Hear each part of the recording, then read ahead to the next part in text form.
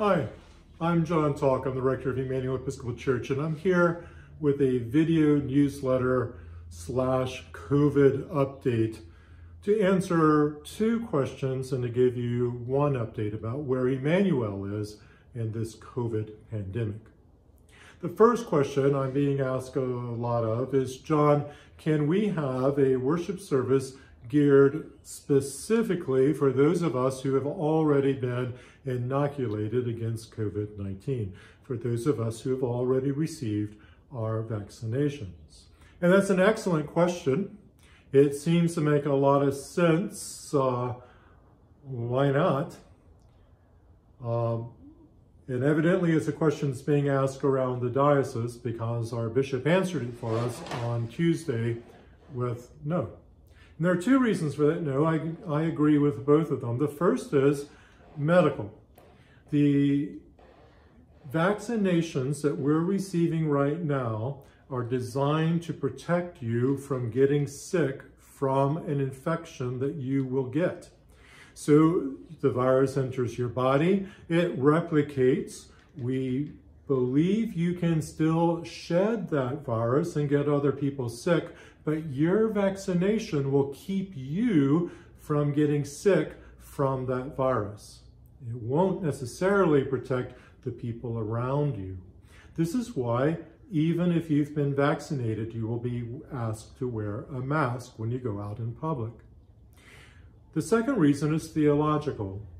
While it is true that from time to time we have numerical limits on the number of people who can worship with us, for example, the fire department sets a limit, I think it's 260 at Emmanuel, or maybe it's 160 at Emmanuel, because of access points and sprinklers and et cetera, we never ask about who a person is. We don't ask about their status. We don't care if you're married or single. We don't care if you're black or white. We don't care if you're employed or unemployed. We don't care if you can read or not. We don't care if you're vaccinated or not.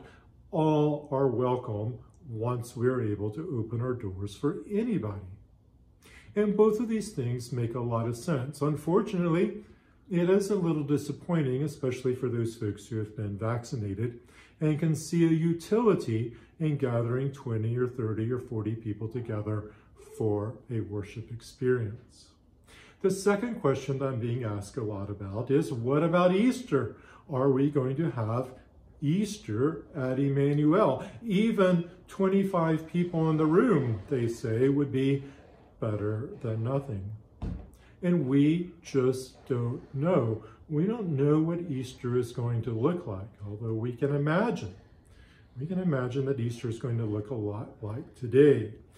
Unfortunately, the reason for that is that the vaccination numbers in Moore County are going to be going down, not up, the next few weeks. Moore County's vaccine allotment has been cut by the state basically in half. Rather than receiving a little bit over 1,000 vaccine units per week, which is nowhere near sufficient, we are now receiving a little bit over, my understanding is, 400 vaccine allotments a week. And if you know the math, one vaccine shot is for half a person. It takes 2 shots to fully inoculate one person. So 400 shots is 200 people inoculated in Moore County. And so far, thus far, we've been inoculating people for a month, 6 weeks now. We have managed to inoculate less than 5% of the population of Moore County. Clearly, that's insufficient. It makes me a little angry. So we don't know. We don't know what the disease or pandemic process is going to look like. We're going to do our best and we will see. So that's Easter. We have the inoculation services and now an update about Emmanuel. Finally, COVID has been hitting Emmanuel fairly hard. We have had relatives living here in Moore County of our parishioners who have died. We have members of members of Emmanuel who are near unto death. More and more of us at Emmanuel are getting sick. And we finally have a staff member of Emmanuel be sick. And most of us on staff, myself included, have been exposed to this illness in a very significant in-person way.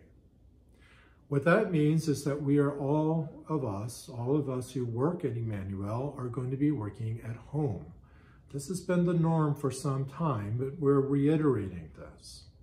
The offices are closed unless you have a dire need to be inside for some particular reason. I'm going to be shooting videos for worship from my home, for example. What this means is if you want to reach us, we're still available to you. You can still call me. You can still call Homer. You can still call Elizabeth. You can still call Marie. You can still call Sue. You can still call Melissa. Pick up the phone and call our cell phones. The church pays for them. We might as well use them. So there's no reason to feel as if we're not at work simply because we're not in the building. This has been a very hard 3 weeks or a month for Emmanuel and COVID. We've lost brothers, we've lost sisters, we've lost parents, and we are close to losing parishioners. I do hope that you are being safe. I do hope that you are helping to protect your brothers and sisters by wearing masks whenever you go outside. I do hope you're washing your hands, and I know there's no hope behind it. I know that you walk in God's love and God's grace this day and forevermore. Thanks be to God. Amen.